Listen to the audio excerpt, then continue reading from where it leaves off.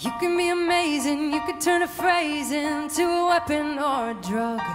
You can be the outcast or be the backlash. Background. Okay, so I moved here in first grade. My family moved from Nevada, Las Vegas, Nevada, and you know, I was kind of like the oddball out. I was the only new kid that year, and didn't really make any friends. Kind of lonely. Second grade, I made a good group of friends, and I started like going to sleepovers and playing with kids at recess and stuff. And I would say that's probably when I started getting made fun of for my weight. I was kind of always an overweight child because I was a picky eater.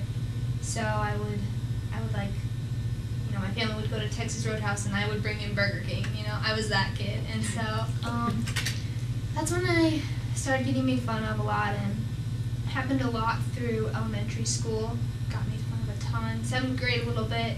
8th grade, people kind of grew out of that, kind of just more cared about themselves than others. But I definitely had, you know, bad thoughts about myself because of that. And to this day, it still affects a lot of my life and what I think about myself. And made junior high kind of hard. High school's been easier. High school's a lot more supportive. You know, people are a lot more caring in high school. And my high school career has been great. I love high school. You know, people always talk about how scary high school is. I love it, but that's my background. So can you tell me a little bit about what you've struggled with? My biggest struggle would be in 9th grade. I was diagnosed with anorexia. It started at the beginning of 9th grade. I kind of, you know, I told my parents I think I want to lose some weight and I want to try to get healthier. And it started going good at first. Lost a couple pounds. Was eating healthy. It was really good. And then it's almost like a drug. Like you lose some weight and you're like, wow, that's awesome. I want to keep losing weight. And you keep losing weight. And then it becomes an addiction to where I got to the point where I was healthy, but I wanted to keep losing weight. I still saw myself as fat. You know, looking back through pictures now, I can see what people were saying with like, you're so skinny, you're so skinny, you're so small. But I just saw fat everywhere I looked, and you know. And so I struggled with that all through 9th grade, all through 10th grade. 10th grade, I got to 110 pounds.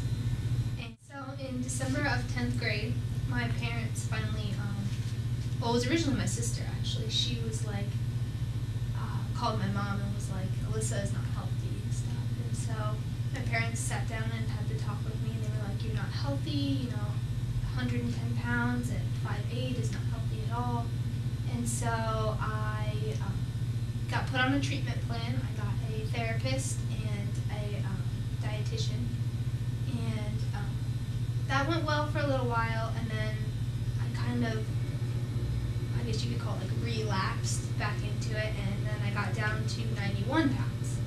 And that's when my sister started calling me, and I remember she called me on the phone and she was just bawling, and she was like, you know, you're gonna die, and I don't want to lose my sister to an eating disorder. And so that's when I really was like, okay, I need to take care of this. And so I started eating, and I started trying to work out less, because at that point I was dancing about 3 hours every night a week, and I would go for runs after school. I'd tell my parents I was hanging out with friends and go for runs. I would do crunches in my room. I would do push-ups, whatever I could do, whatever I felt like would make me lose more weight. So I tried to stop doing that stuff and just stick with dance, because I was still in dance, obviously. And you know, there's a couple other small relapses, but eventually by the end of 10th grade, probably the summer of between 10th and 11th grade, I finally got back to where I was healthy and where I needed to be. And yeah, that was something big I had to overcome, you know, my struggle, I would say. So what kind of situations did you find yourself in that played into the anorexia and the mental struggle? Definitely dance. I was in the studio dance as well as dance team.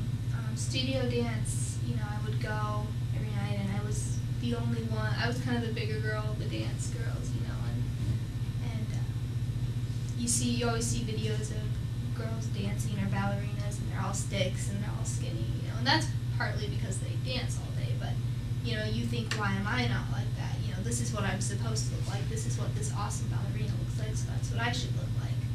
So that had a negative effect, and then on dance team, you know, when I joined dance team, I was thinking that it was very, you know, going to be all supportive and so excited and stuff, but being in a sport is hard, you know, it's very competitive. No matter what sport you're in, I feel like it's always competitive, even between your team members.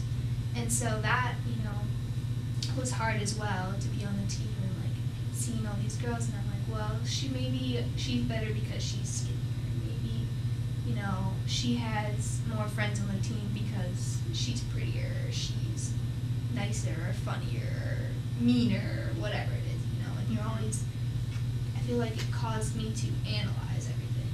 I'm over analytical anyways. That's one of my problems. So I feel like, you know, being in that situation caused me just to analyze more. And I compared myself all the time to everybody I was around, you know. And I never had the upper hand. I was always like, you know, compare myself in a negative way. You know, definitely something you should not do. I do not recommend comparing yourself at all. So what kind of support did you have throughout your journey? My sister was my biggest support. She was anorexic as well when she was in high school. So, you know, I felt like I could talk to her about it because she understood what I was thinking. You know, my parents tried, but, you know, there's only so much you could understand. It's definitely a mental illness, so it helps to have somebody there that gets it, and she did, and she would just let me talk to her on the phone. I cried on the phone because she lived out in Virginia, so she wasn't there with me. But she was a big support. My friends were a large support. Actually, one of my counselors at Holmes Junior High, as well as my counselor here at Cedar Falls High School, all helped me throughout it. And friends and family were the big supporters. So what kind of impact do you want to make with this group? What do you think is important? I would love to be somebody like how my sister was to me.